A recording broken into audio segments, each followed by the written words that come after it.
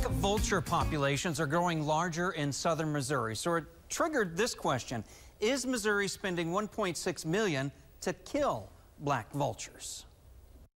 Folks in Texas, Oklahoma, and Arkansas are familiar with black vultures roosting on towers and dead trees. They're like turkey vultures, but the turkey vultures have red heads and a much better sense of smell.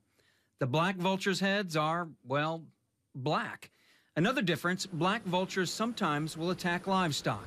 They like to pick on newborns, costing farmers dough. The black vulture will attack a calf just as soon as it hits the ground. Typically, they go after the eyeballs first, but they attack the calf and kill the calf as soon as it's born. The birds are protected under the Federal Migratory Bird Treaty Act, so legal methods of removing them are limited. The Missouri Farm Bureau is part of a collaborative effort to move the bird away from livestock.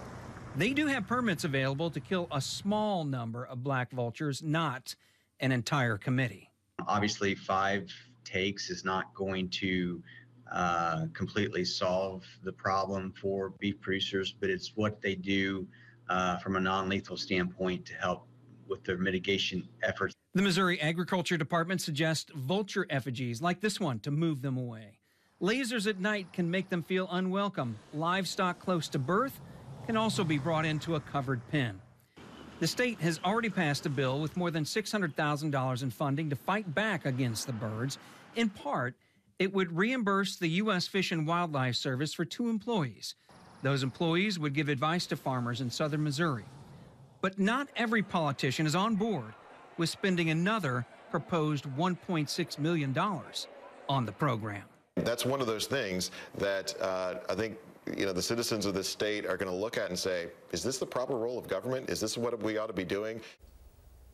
Now that $1.6 million is in a bill that's passed the House, moved over to the Senate. They're talking about it, in fact, tonight. Both chambers must approve the bill by Friday, so it is in limbo.